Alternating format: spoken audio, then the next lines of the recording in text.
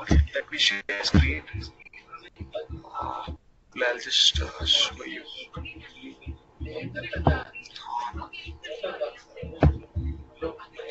Okay, so we have got.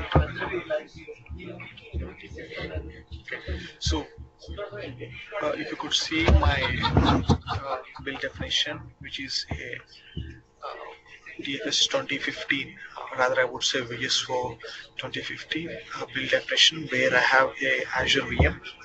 So this is my Azure VM, right? So this is a very fresh Azure VM.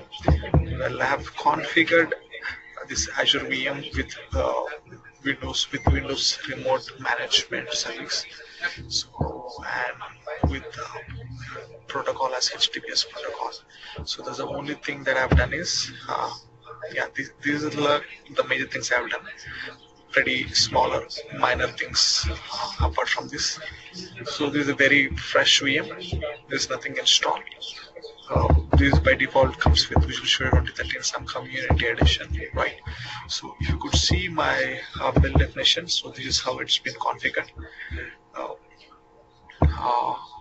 So I have got a list of tasks that are available here. So if I click on this add task to my build definition, if I could scroll down, so I'm building my app, which is checked into my team audition server. And this is a coded UI project with one dummy test case associated to a TFS test case, right? And I have used this task called Visual Studio Test Deployment. So, but before that, what I did was in the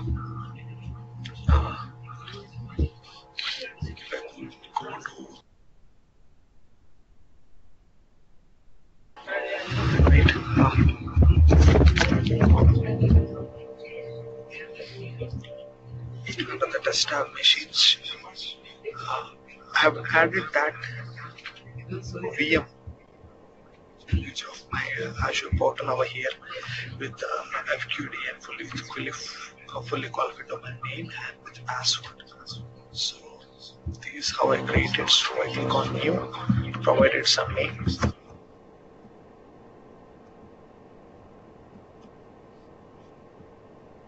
It's respective password here, password. What is the protocol that you want to connect over here? Either HTTP or HTTPS, depending upon the requirement. Over here, you need to pass your machine names, either a public IP or fully qualified domain name of the Azure VMs. So this is how you can keep on adding multiple machines. So I've got this machine group name autorun. So let me come back to my build. And, so okay, so in that so I've got it here, provided a machine name as the autorun, which is my machine group.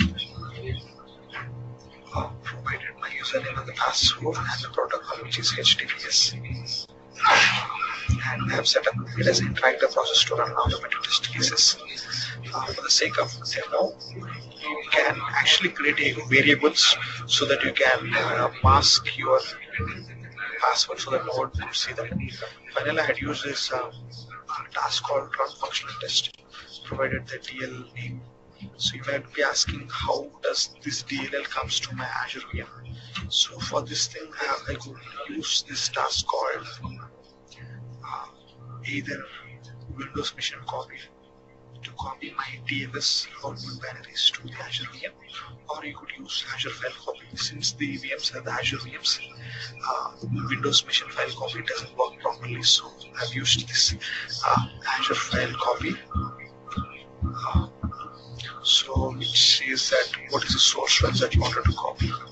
So I would say my whole project. And what is the subscription that you're using.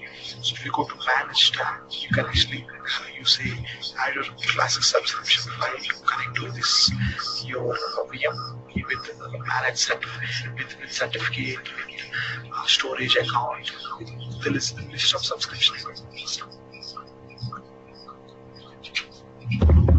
right? So here, since it is an Azure VM, I have just created this VM and I have provided my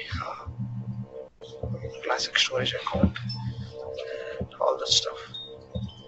Okay, so this is my storage account, and this is my VM system, and the username and the password, the destination folder to deploy all of my files.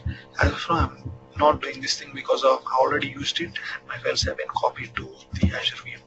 So if you go to my C drive and the test folder, right, C drive test folder, these are where all my files have been copied, right. If you could come back to my template, right, so this ensures that your process is interactive, and finally this ensures that the DLL which is available in this deployed folder will execute. Actually, what are the test cases that are associated in this DLL, what are available in this DLL would get executed. So I'm just quickly triggering this pin and just say trigger. So if you could see my screen, so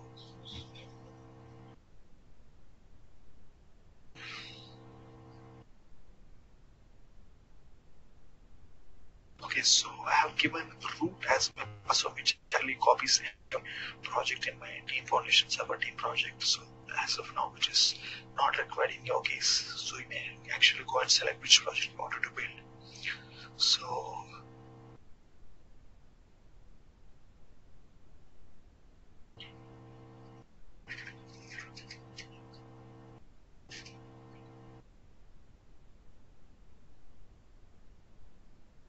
you could actually see the list of tasks probably over here.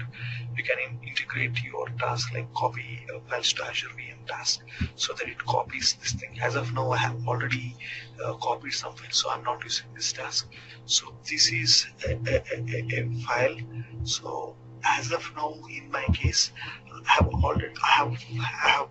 already a test agent available. So basically, since it is an Azure VM, so it actually downloads a test case from this particular URL. So it gets installed and it command prompt saying that this particular machine is running under interactive process. This basically the service is running as interactive process. So if you had worked on configuring the build agent as run as interactive process, you get to see a command prompt just similar to that one. If you could observe the task very carefully, it actually seeing whether the test agent is already available. If it is already available, it just configures. That's it. So basically, it downloads the test agent and configures. Unlike in 2013 and 2012, we don't have controller. Like back then we used to have test controller and basically a whole test ring setup. But whereas in 2015, basically VSO 2015, we don't have a concept called controller. Agent itself manages everything for us. So you see here, right, since it's already installed, it's basically configuring. If I could move my screen, and if you observe carefully, you would get to see a prompted command prompt that says that it's been configured. So just wait for a few seconds. Actually, I've been working on this requirement for past few hours, and I thought it would be very helpful for the people out there. So I thought making this thing and sharing out online. So okay, can you see here, right? It's configured. See my screen. Can you see that there is a command line window that got prompted up, task ng.exe, which is running as an interactive process. So this is similar to our 2012, 2010, and 2013 build agent as a run as an interactive process. So similar to this thing, you get to see this thing. So I have got only one test case here. The test case ID. Some XYZ, I can't remember this thing. So it looks for this DLL, what are the test cases that are associated in this DLL, and runs. So this is this thing. So if I would open it up and just to see